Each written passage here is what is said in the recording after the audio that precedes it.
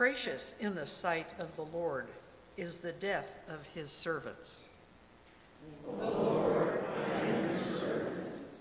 I am your servant and a child of your handmaid. You have freed me from my bonds. I will offer you the sacrifice of thanksgiving and call upon the name of the Lord. I will fulfill my vows to the Lord in the presence of all his people. In the courts of the Lord's house, in the midst of you, O Jerusalem.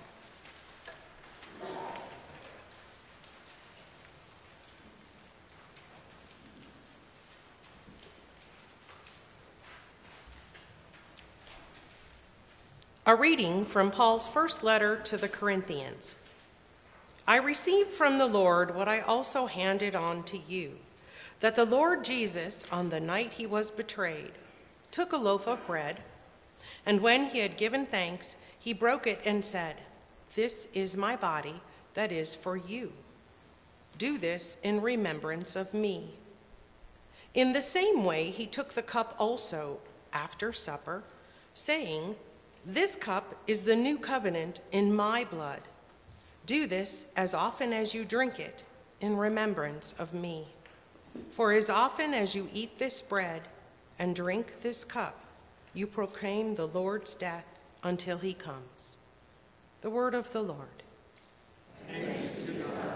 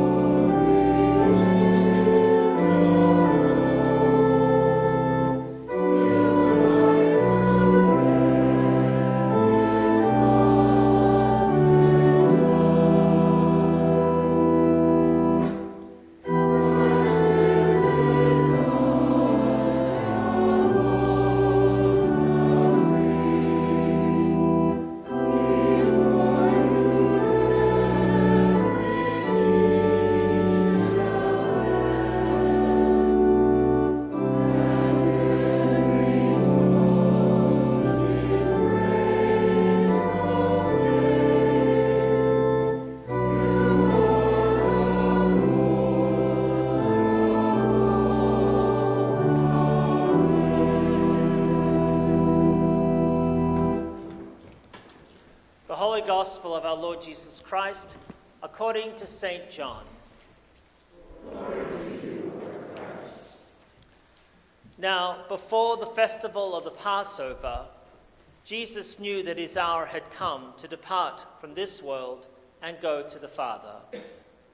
Having loved his own who were in the world, he loved them to the end. The devil had already put it into the heart of Judas, son of Simon Iscariot, to betray him. And during supper, Jesus, knowing that the Father had given all things into his hands, and that he had come from God and was going to God, got up from the table, took off his outer robe, and tied a towel around himself. Then he poured water into the basin and began to wash the disciples' feet and to wipe them with the towel that was tied around him. He came to Simon Peter, who said to him, "Lord, are you going to wash my feet?" Jesus answered, "You do not know now what I am doing, but later you will understand." Peter said to him, "You will never wash my feet." Jesus answered, "Unless I wash you, you have no share with me." Simon Peter said to him, "Lord, not only my feet only, but also my hands and my head."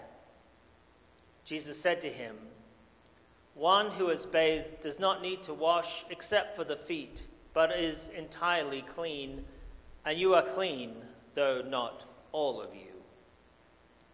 For he knew who was to betray him. For this reason he said, "Not all of you are clean."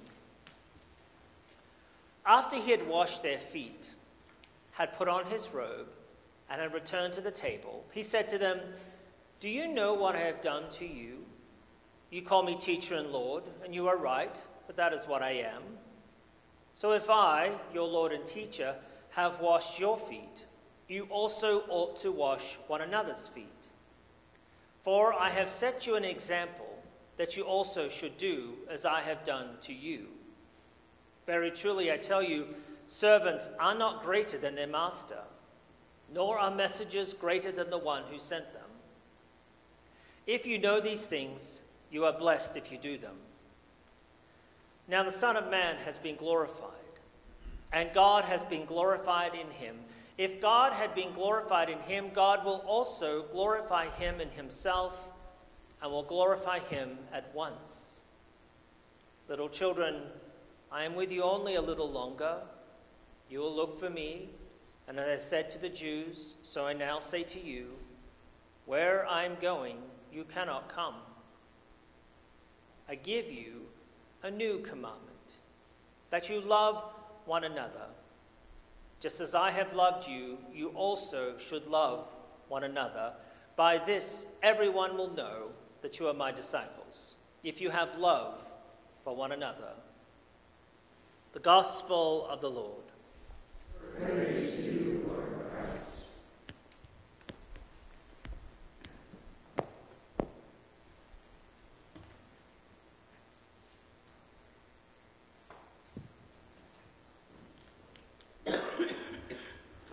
Let us pray. Lord, grant us weak eyes for little worth and eyes clear-sighted in all of your truth. In the name of the Father, the Son, and the Holy Spirit. Amen. Please be seated.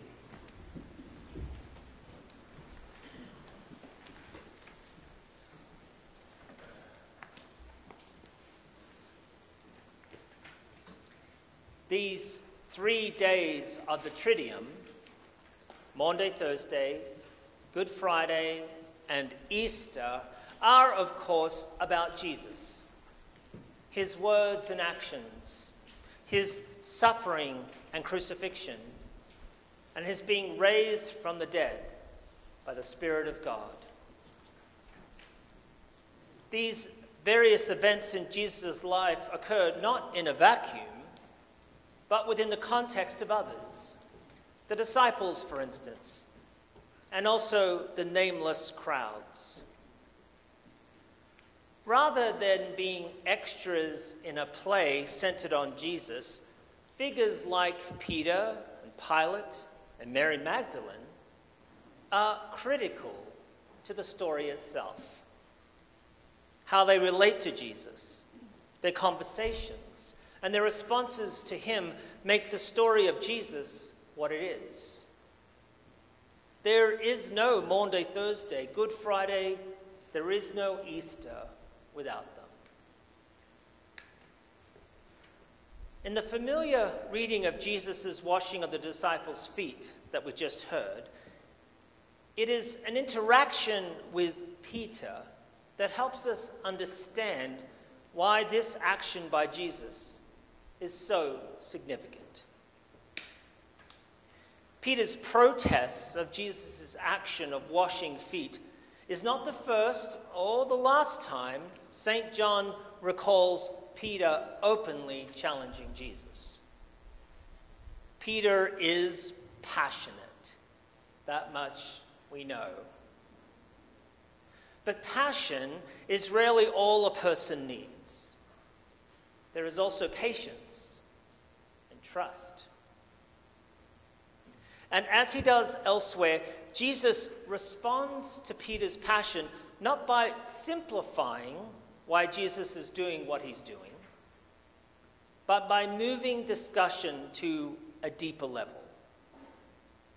In response to Peter's emphatic objection, "You shall never wash my feet," Jesus insists, "Unless I wash you, you will not belong to me."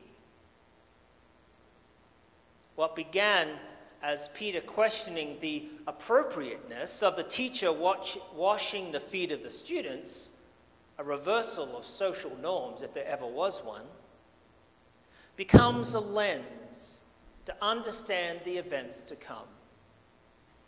Foot washing and crucifixion become mutually interpretive.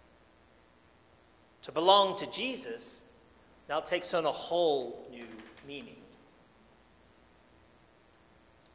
What Peter does not understand, what he will comprehend later, is that Jesus' act of service, his act of friendship and love, what he does in the foot washing prefigures Jesus' act of self-giving on the cross.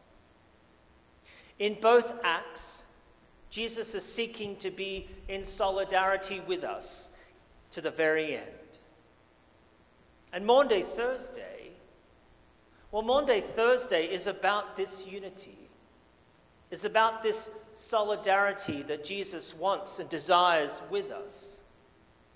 It is why this evening we practice foot washing and commemorate Christ's last meal with the disciples. To share in these actions of service and communion is what belonging to Jesus looks like. Now, Peter is all of us who struggle to make sense of why God would go to these extraordinary measures to be with us forever. Like Peter, it's hard to comprehend that the whole story of Jesus is about God desiring our company, desiring it so intently, desiring it so passionately, that God would make human flesh and human life the very site of God's divine presence. Harder still is how this desire of God will be tested to the breaking point, not by Peter's passion, but by the passion of Jesus in the events that follow this night. For as it turns out, the world we have created would rather crucify Jesus than welcome the unity, peace, and healing that he brings. We would rather turn to violence than see our own lives transformed by the God who is eternally God with us. And like Peter, this might be the greatest struggle of all, of how it is and why it is that his teacher and our Savior would go to such great length to show us how much we are loved. Amen.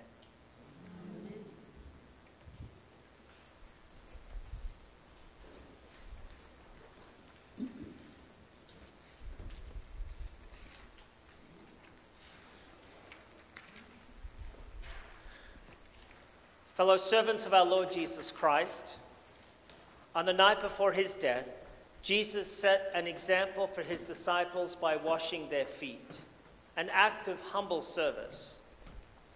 He taught that strength and power in the reign of God come not by power, authority, or even miracle, but by such lowly service.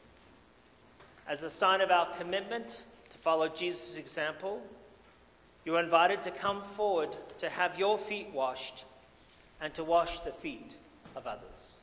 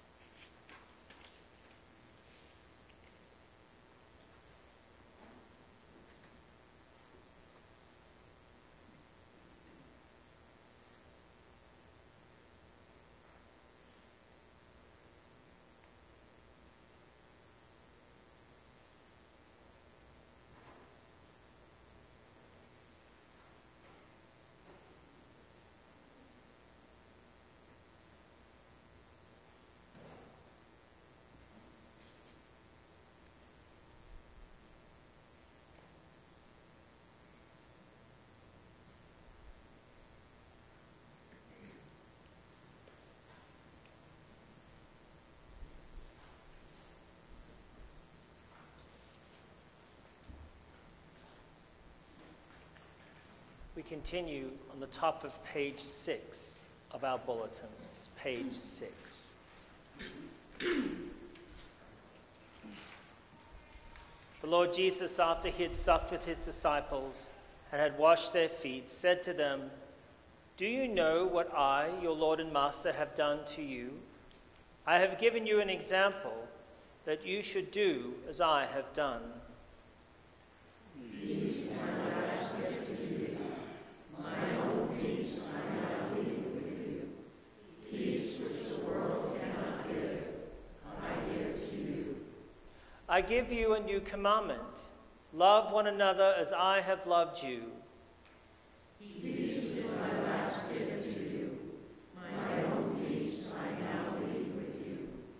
Peace which the world cannot give, I give to you. By this shall the world know that you are my disciples, that you have love for one another.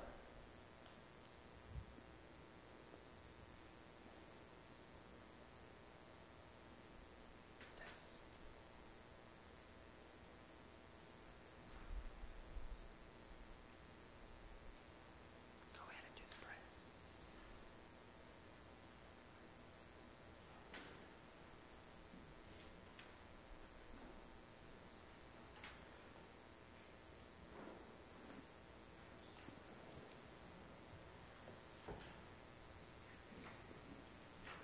As we begin these sacred 3 days and prepare through fasting and prayer to celebrate the Paschal Feast, let us earnestly pray to God for all these eatings tonight with Christ and for all peoples everywhere.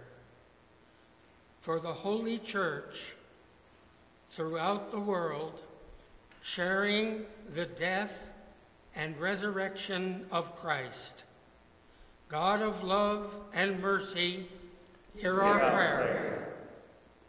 For Kim, our bishop, and all who minister in Christ, for all in the holy people of God, God of love and mercy, hear our prayer.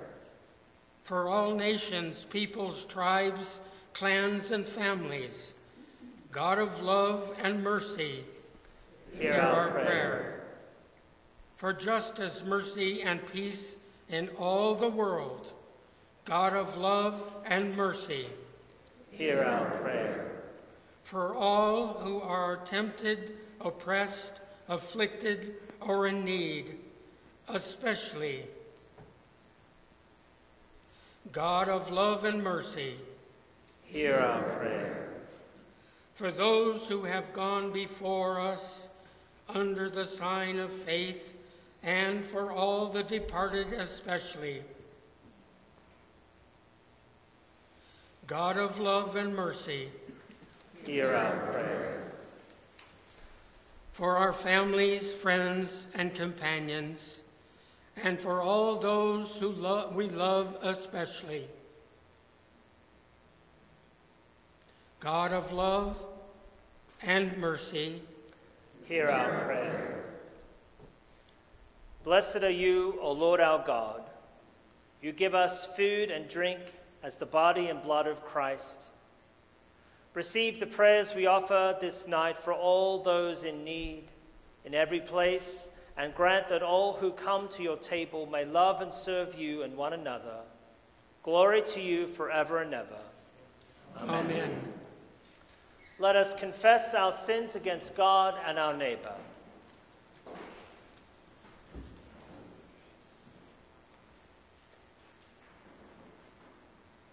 Most merciful God, we confess that we have sinned against you in thought, word, and deed, by what we have done and by what we have left undone. We have not loved you with our whole heart. We have not loved our neighbors as ourselves. We are truly sorry, and we humbly repent. For the sake of your Son, Jesus Christ, have mercy on us and forgive us, that we may delight in your will and walk in your ways, to the glory of your name. Amen. Almighty God, have mercy on you, forgive you all your sins through our Lord Jesus Christ, strengthen you in all goodness, and by the power of the Holy Spirit, keep you in eternal life. Amen. The peace of the Lord be always with you. And also with you.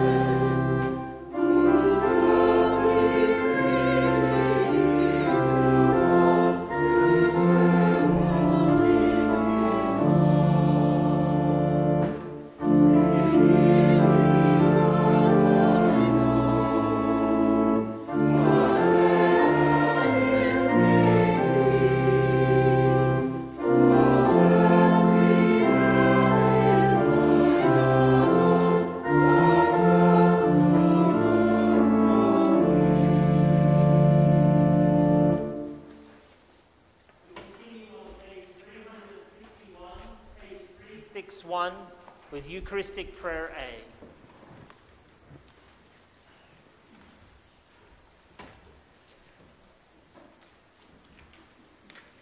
The Lord be with you. And also with you. Lift up your hearts. Let us give thanks to the Lord our God.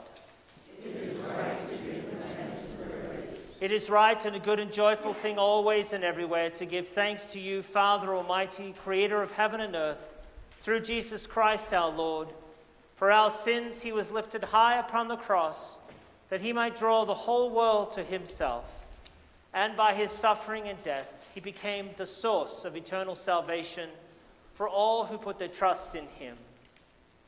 Therefore we praise you, joining our voices with angels and archangels, and with all the company of heaven, who forever sing this hymn to proclaim the glory of your name.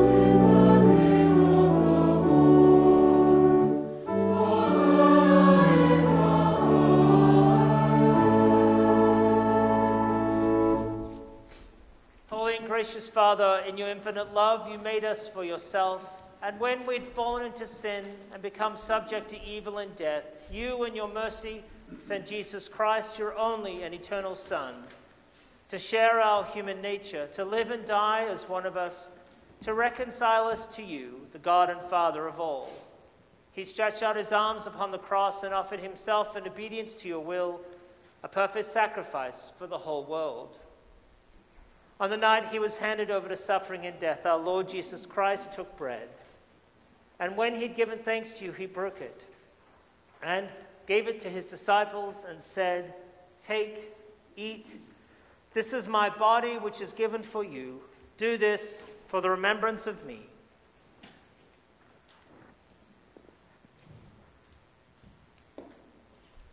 After supper, he took the cup of wine. And when he'd given thanks, he gave it to them and said, "Drink this, all of you. This is my blood of the new covenant, which is shed for you and for many for the forgiveness of sins. Whenever you drink it, do this for the remembrance of me."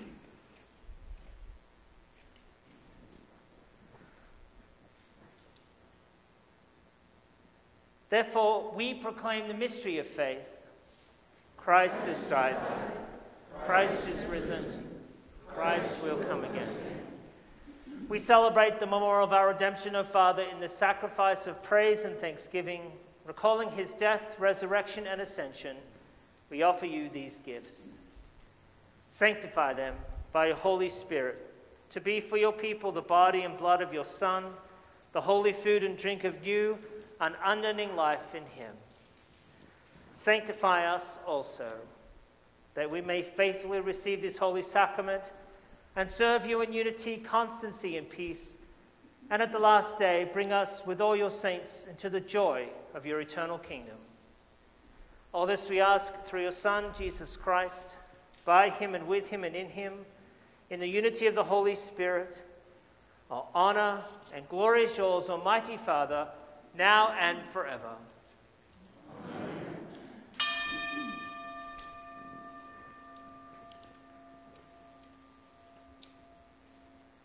And now, as our Savior Christ has taught us, we are bold to say, "Our Father, who art in heaven, hallowed be thy name.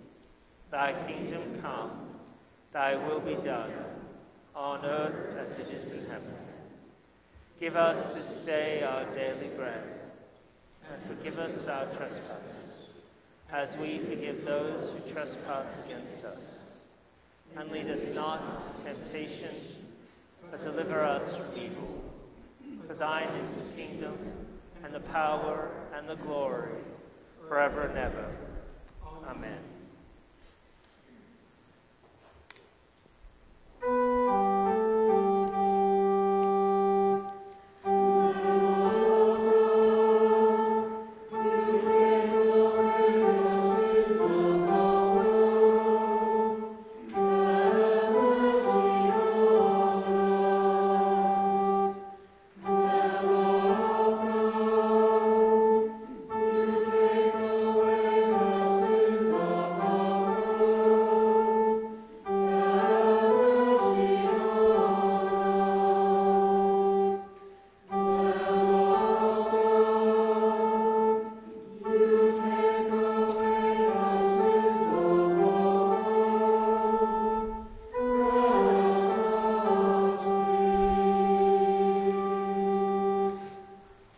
gifts of God for the people of God, the holy things for the holy ones.